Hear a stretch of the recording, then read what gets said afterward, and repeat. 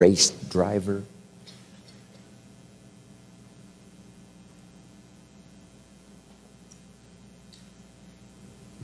I got this neat little motorhome, right? Put the dirt bike on the back, away I go. I'm now putting a fax machine in my motorhome so I can be a little more in touch even when I'm gone. Here's my new mode for the future. In touch and out of reach. That's the new deal. So yes, you can, right? You can contact him, but you can't find him for a while. He's gone. So, you know, what is your goal for the future? To get away. Something that would really serve you well in terms of refreshing, change of pace, skills you want to help teach your children. I taught my girls how to swim, how to dive. Such great satisfaction when they used to say, "Watch me, Daddy, watch me. Look how good I am. You taught me, watch me." Got a good phrase for you. This is a good one to put in here. All life seems to wish to reward its benefactor. All life wishes to reward its benefactor. If you take especially good care of the flowers, they will bloom especially bright for you. If you teach your children, they will want to show off for you. "Daddy, look how good I am. You're the one that taught me. You want to watch me do it again?" Right? All life takes delight in rewarding its benefactor.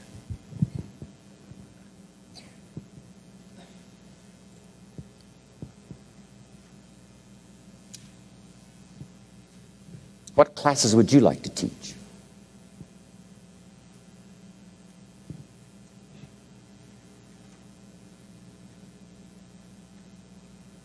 My friend Lydia Cologne, who 20 years ago invested $1, now she's a millionaire.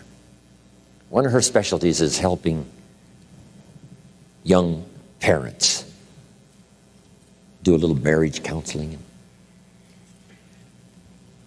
Right? Some of those early years, right? 2, 3, 4, 5 years, those early years are pretty tough to get through.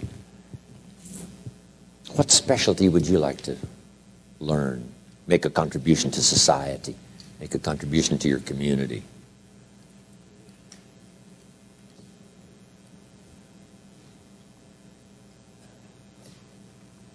Does most everybody have a list of 50 now? Let me see the hands. How many's got 50? Okay, that's almost everybody. Okay, now put a little star there, right, that says you can continue this list. This doesn't mean this is all you get. Say, no, this is just to get you started. Because I promise you, when you get back home, you'll think of 50 more and 50 more and 50 more that you couldn't think of while you were here. And this list can grow and grow and grow. Now, here's what this also means. If you have a lot more time than we have today, you can take plenty of time to just have people make as long a list as, possible. Okay, now we're going to do some things with this list. Here's the next exercise.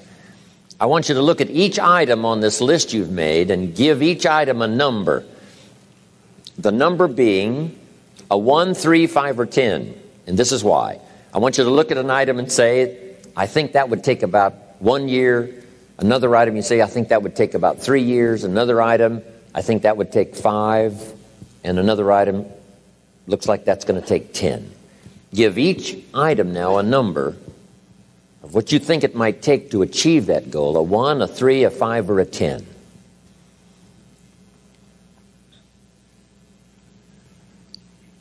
Just somewhere close, doesn't have to be exact. That's about a 1, that's about a 3-year goal, that's about a 5-year goal, that's about a 10-year goal.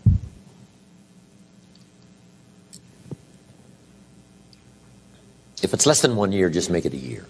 If it's more than 10, just make it 10. 10 plus something. Just approximate 1, 3, 5, 10.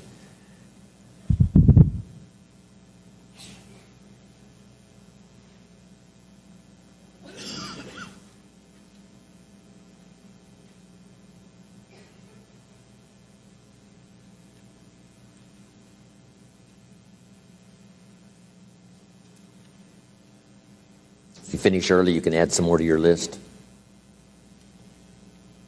Running a marathon. Now, as soon as you've given each item a number, I want you to now go through and count them. How many ones, how many threes, how many fives, how many tens? And then just make a little list of those numbers. How many ones, threes, fives, tens? This is going to be interesting.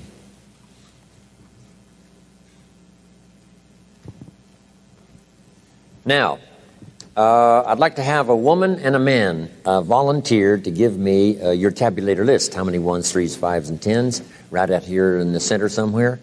Yes, sir. Would you stand up and give me your numbers?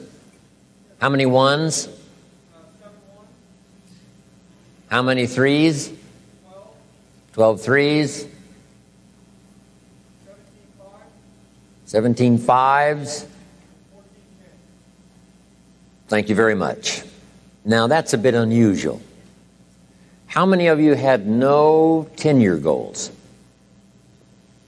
Okay, quite a few, right? Isn't that interesting? Here's what that means. You're not thinking out that far.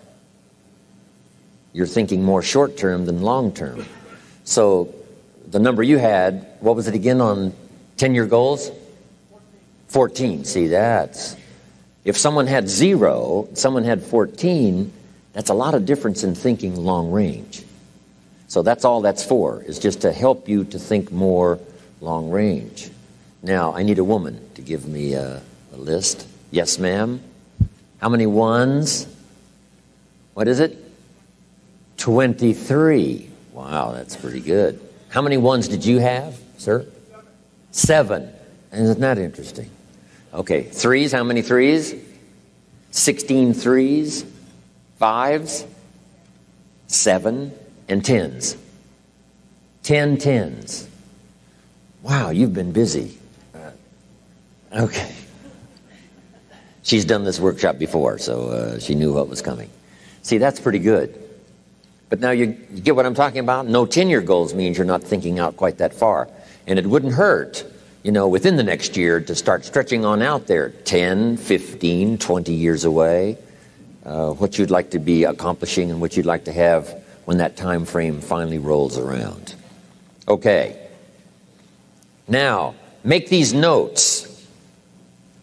When you've accomplished some goals, you need some more to accomplish.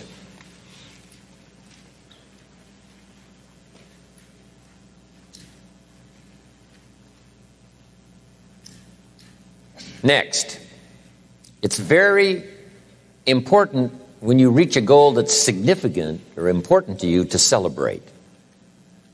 So just jot that down. Celebrate a significant accomplishment. Or it doesn't have to be that significant. If it's important to you, it doesn't have to be world-changing or life-changing. If it's just a goal that's really important to you, you finally reached it. Celebrate. Now, hopefully on your list of goals, you had some family goals. And if the family together finally reaches a goal, jot this down. Celebrate with the family.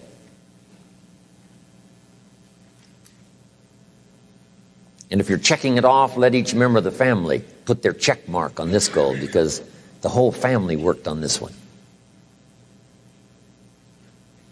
Now, here's what this will do. It will help each member of your family to make a longer list of goals.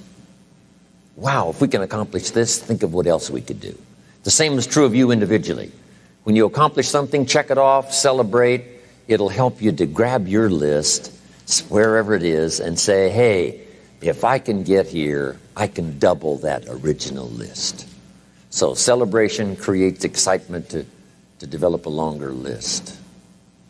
You also need goals ongoing. When the early astronauts went to the moon, some of them, when they came back from the moon, had psychological problems. Some of them drank too much, got into other difficulties. And one of the reasons is, where do you go now that you've been to the moon? So here's what they did later. They made sure that the astronauts later, who came back from the moon, had plenty of projects to keep them busy after they had been to the moon. And the same is true of you and me. Goals, after you've reached them, another list. After you reach those, another list. My father lived to be 93. You can't imagine the goals he had. One of his goals when he was 92 was to get his driver's license renewed.